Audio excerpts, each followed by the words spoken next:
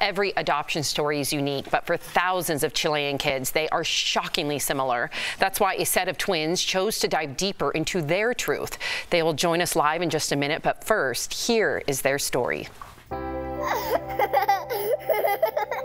Growing up in Western Massachusetts, it's a picture-perfect childhood for Elan and Micah Nardi. My parents were always open about our adoption, anything that we wanted to know. When the boys are 5 years old, they are told their adoption story by their parents. Our mother in Chile could not take care of us at the time because she had too many kids and not enough resources to provide for us properly, and she decided to give us up. The twins never really feel the urge to search for their birth family, but last year, that changed. When I saw the New York Times article about Tyler, and I said, hey, all of the details that you mentioned in your story published in the New York Times, that's exactly what we saw in our paperwork and exactly our story. Thousands of Chilean children are put up for adoption by mothers who are too poor to pay for them. But is it the truth? It was lawyers, nurses, judges, everyone was involved in this scheme. Multiple stories start to appear. I said, I only want to ask one question first to our birth mother. I want to ask if we were given up on purpose. Elan reaches out to a nonprofit helping Chilean children.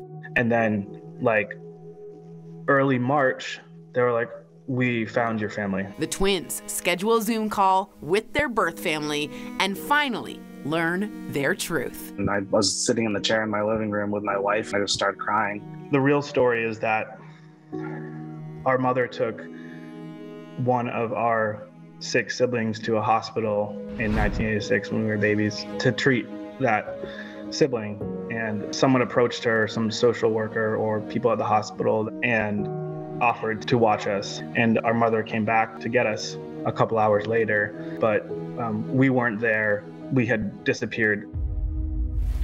Wow, what a heart-wrenching and remarkable story.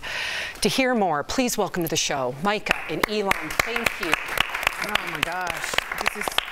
You could hear a pin drop in the studio. Welcome, guys. You both were stolen from your birth family. Are you mad? Are you really mad about what happened? Elan, I want to start with you, but just you have the floor because I would be really mad. No, I'm not mad. I'm more sad that I missed out on all of that time with our family in Chile, that we didn't get to grow up with our siblings. But I'm excited that we found them, and I just want to move forward. Yeah. And Micah, how do you feel?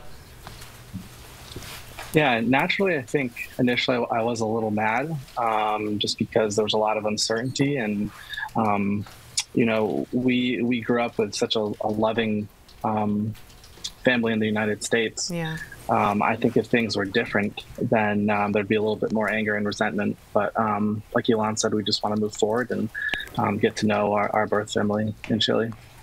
Micah, I understand that you met your birth family via Zoom, so I'm wondering how you were feeling, and was there a moment on the call that put you more at ease?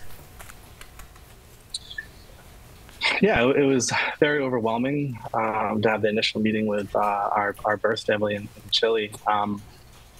One of the things that put me the most at ease was the story that they told us, and they showed us this picture that they had kept with us for 36 years. They had kept in their house, saying that we'd never forgotten about you. You know, overall, all this time we've remembered you and we haven't forgotten about you. So that helped me feel a little bit better with all the uncertainty that was going on. To hear the sincerity in their voice was definitely calming.